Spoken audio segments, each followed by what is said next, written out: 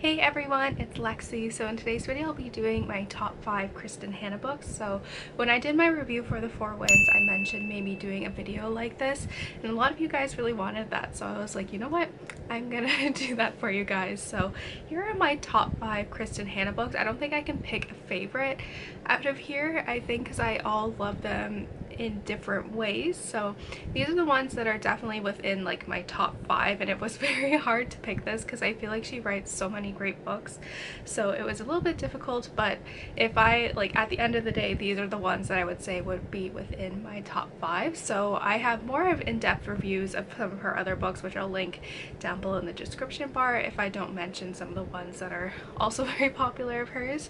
But yeah, without further ado, let's get started. So starting up, I'm going to first mention the book that really started it all for me, and it is The Things We Do for Love, which was the first book that of hers that I've read. And I got this book from Half Price Books, and it's very old now. It's turning all, like, the pages are turning all yellow, but it is well loved. But essentially what I really loved about this one was how connected I was to these characters. And basically the premise of the story is it follows a woman who's just suffered a miscarriage, and because of that her kind of marriage is crumbling, so she ends up giving some time for herself, moving to this new town, and her paths cross with this teenager who's going through a difficult time as well, and they end up, you know, kind of going off from there.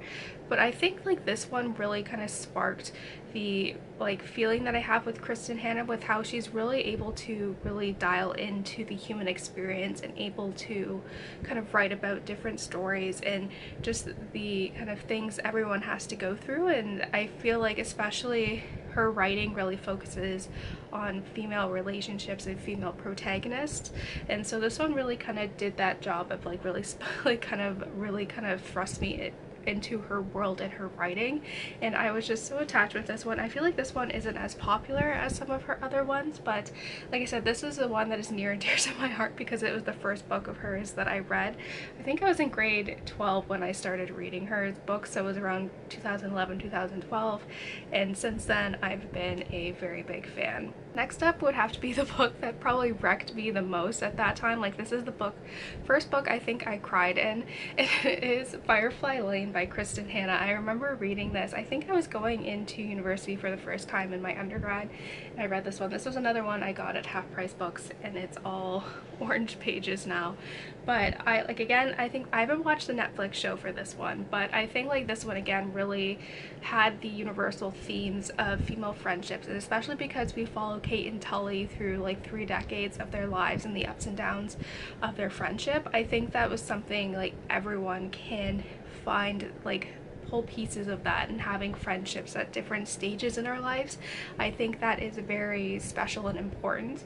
And like this one, I said destroyed me. I think I don't know, I just remember sobbing reading this, and yeah, this is where like I officially was just like a wreck after a book. But I think that really speaks to her writing skills and how she's able to really connect you to the characters and their experience and what they're going through, and you are just along for the ride and you're just totally engrossed in it. So I think this one was the one where I was able to see a little bit of how she's able to connect you and kind of with the human experience in The Things We Do for Love. But this is the one that really hit home for me, and yeah, it's really good. I still need to watch the Netflix series on it, so I'm a little behind on that. But yeah, like I said, this book broke me, and the sequel is very good as well, but this one is the one that made the top 5.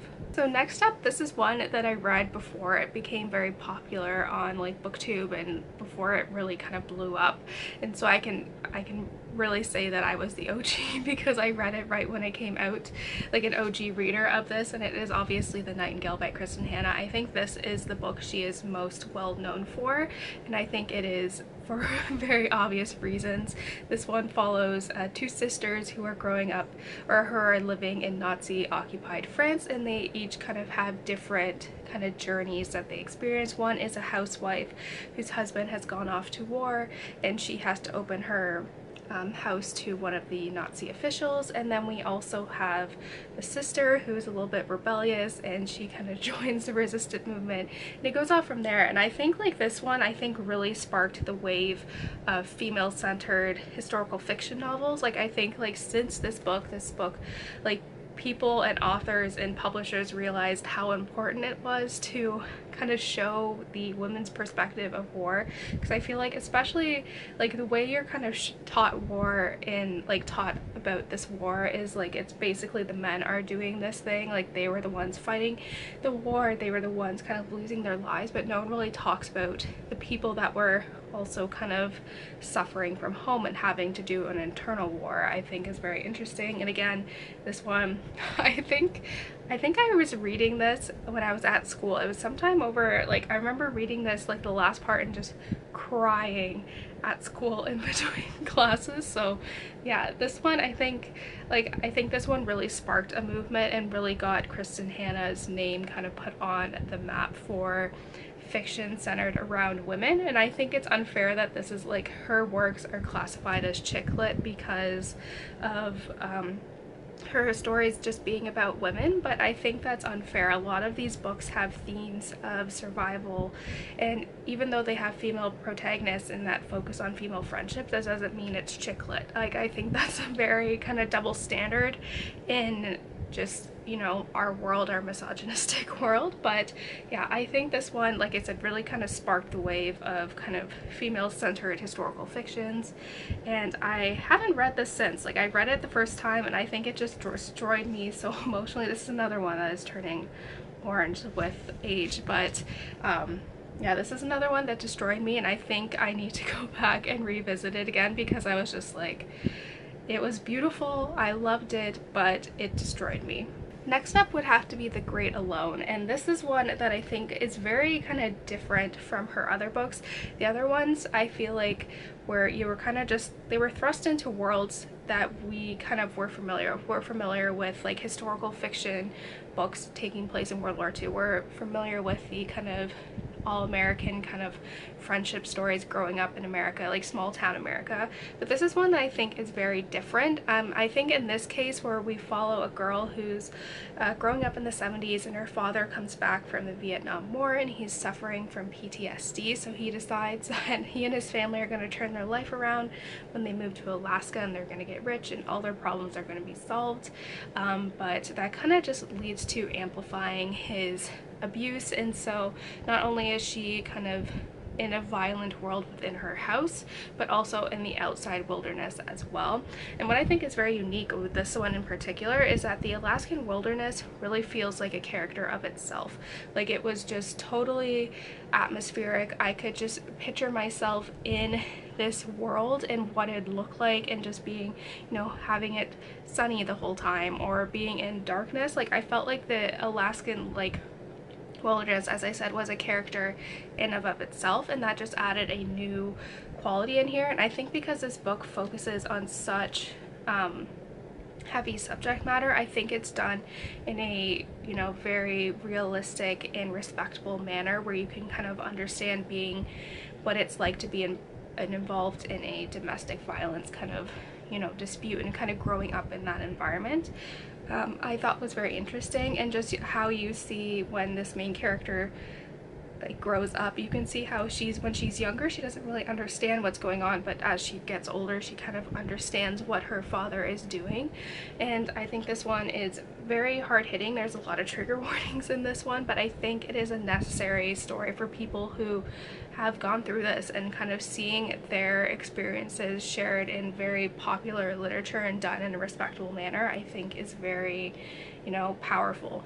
And lastly, this is her newest one that has come out, and again, it has left me very much emotionally scarred, and it is The Four Winds.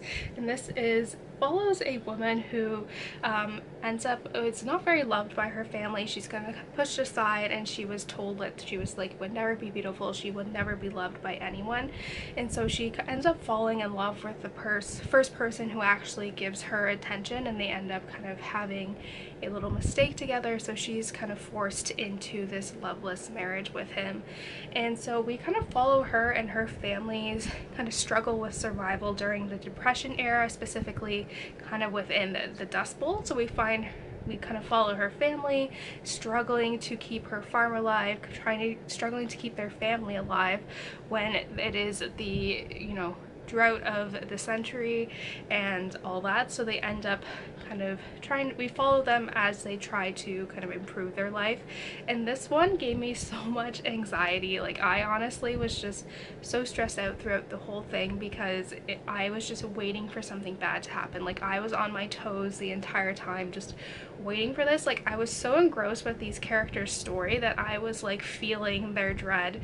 Like, that's how in tuned I was to these characters. And I think I also liked how this one in particular really focused on an era of history that's very much glossed over, I feel like, in American schools. Like, I feel like we don't really talk about I feel especially at this time, like, there's like World War II is kind of going on, like, or World War I is just kind of getting over, and like all this other stuff. So like I feel like there is so much more stuff that is like taught in class as opposed to this one, as when we don't really focus on the story of people who had to live through this in America. And I think this does a good job of shedding light on that kind of unspoken part of history.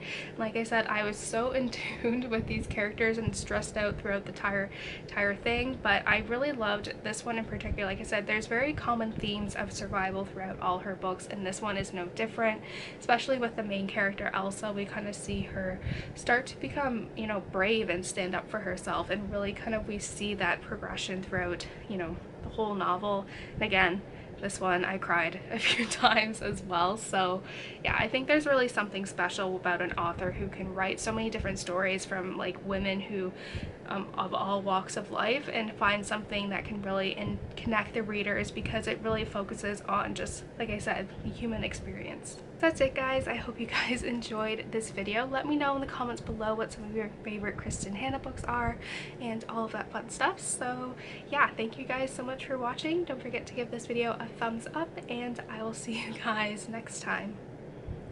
Bye, guys.